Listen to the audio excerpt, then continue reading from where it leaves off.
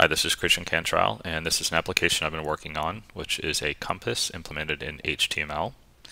It's designed to run on mobile devices, devices with a compass or a gyroscope, but it can also run on the desktop in this sort of desktop emulation mode. So you can click on the compass dial here, and that will the point where you click will be set as north.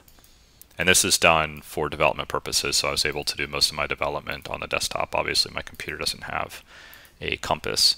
But when you move this over to a mobile device, then instead of listening for mouse clicks, it hooks into orientation change events and will use the compass and or the gyroscope to get to compass heading and to work the way you'd expect.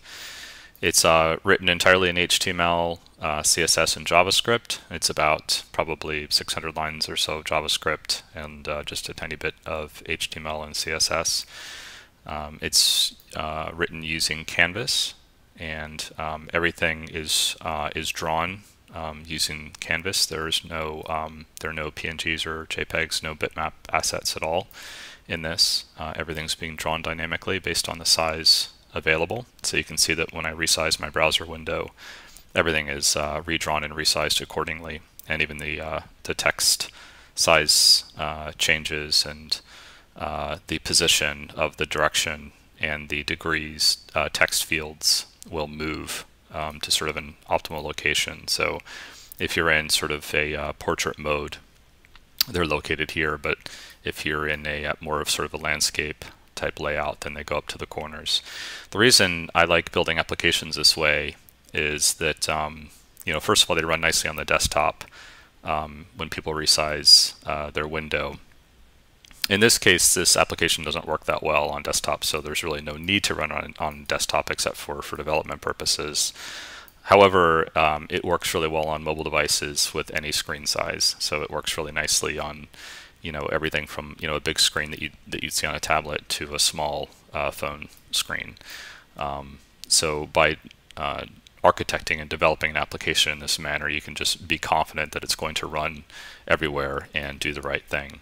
So this is what it looks like on the desktop, and now I'll move over to a mobile device and show you how it actually functions. Okay, and this is the compass application actually running on a device with a compass in it. And you can see that it works as expected. As I move the device around, the needle swings so that it's still pointing in the northern direction. This is an iPhone 4. It's not an iPhone 4S, so it's not the latest and greatest. It does not have a dual-core processor, but you can see that the animation is still nice and smooth. And that's because I'm using CSS, which is able to take advantage of hardware acceleration and do the animation in hardware. I don't know if you can see this in the video, but occasionally you'll see a little bit of a stutter in the needle. And that's due to just a little tiny bit of contention because of the single-threaded nature of JavaScript. And when I run this on a dual-core device, I don't see that kind of stuttering. But it's still very, very good and very, very smooth, so I don't have a lot to complain about on this device.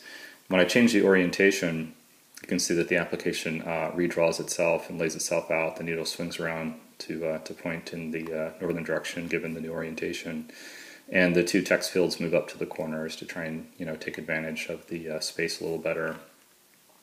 And this is all due to the layout logic and the scaling logic that I discussed in the desktop portion of the video. So no matter what size screen it's running on and no matter what resolution it's running on, it'll always render properly. So that's what it looks like on an iPhone 4. Let me show you an Android device now, which I have to unlock here. Okay, and this is a Motorola Zoom.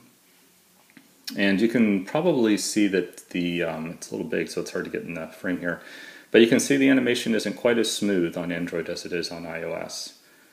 And I'm not exactly sure why that is, but I did have to do some extra work. The animation logic is actually different on Android than it is on iOS, slightly different. And I'm able to get a pretty smooth effect here, but just not quite as smooth as I see on iOS. And there's also some sort of strange behavior, like when I reload it, you'll see there's two needles there for a minute and then one disappears and stuff like that. But for the most part, it works quite well on Android, and I was pretty happy with the result. So the last one I want to show you is an iPad 2.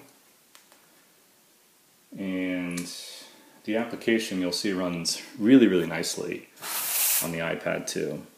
It's really fluid. And of course this is a dual core device, and so you're not going to see that little bit of stuttering that you might have noticed on the iPhone 4. So it works really nicely. This is a really nice device, and really great hardware acceleration with CSS, and really well implemented browser.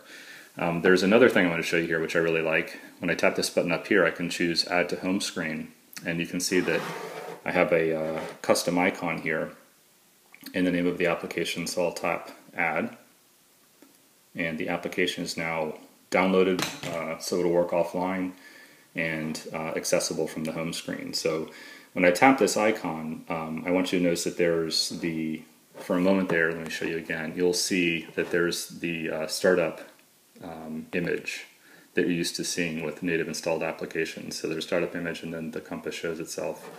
So for all intents and purposes, it's pretty much indistinguishable from a native application. I'm able to specify different resolutions of icons here for different screens. For Retina displays, I can have higher resolution images, and for the iPad and for iPhone 3GS and stuff like that, I can specify different icons. Additionally, I can specify different startup images here based on whether you're starting the application in landscape or portrait mode, and also I can customize the startup image for the resolution of the screen. So it's really well implemented. There's still a few things Apple could do, I think, to make this a little bit better. But for the most part, the experience is really quite good. The other thing that I really like about this is, even though it sort of looks and behaves exactly like an installed application at this point, when I update the code on the server, it will actually, every time the application starts, it'll check for the new version of the code. And if it finds that the code has been updated, it'll pull in the new version. So I'm able to update the application in a sort of a web-centric way, as opposed to distributing the application on an app store. So it's kind of nice. So that's the Compass application running on devices, and working in different orientations at different resolutions. If you want to see how it's done, check out the blog post, or you can just go to htmlcompass.com and view the source, read through the code, and maybe there's something there you can use. Thanks for watching.